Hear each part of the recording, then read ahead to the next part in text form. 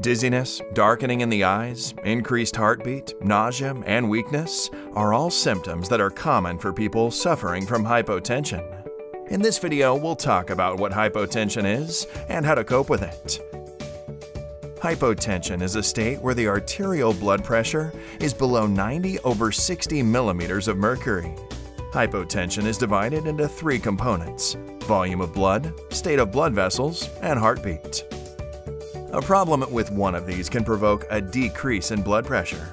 Knowing this, to determine the reason for hypotension, we advise consulting with a doctor.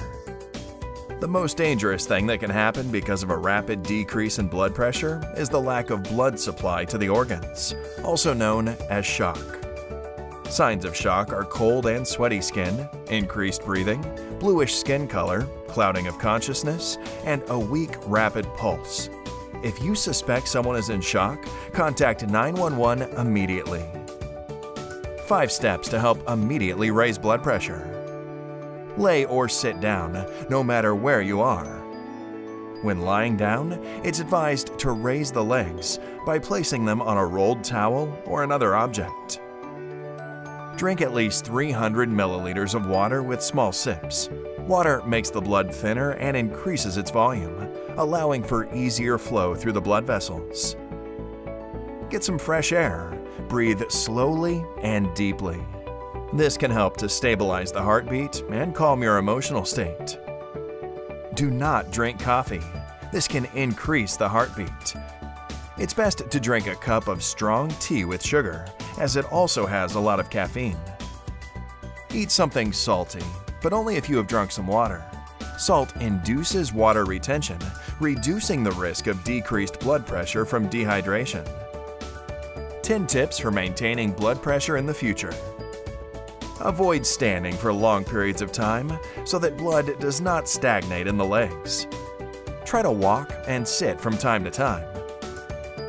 Train calf muscles.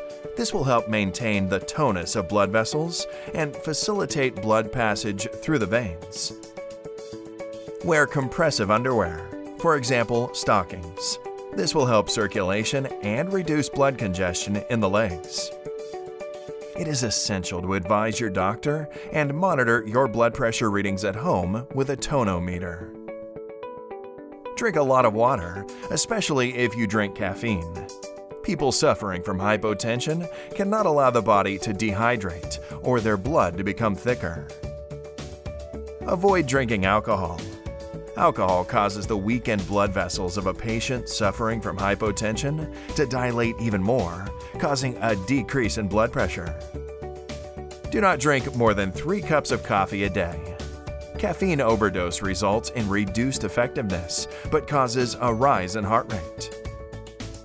Do not ignore breakfast, and it's even better to eat smaller portions more frequently throughout the day. People suffering from hypotension cannot neglect a meal. Control your sleep to physical exercise balance.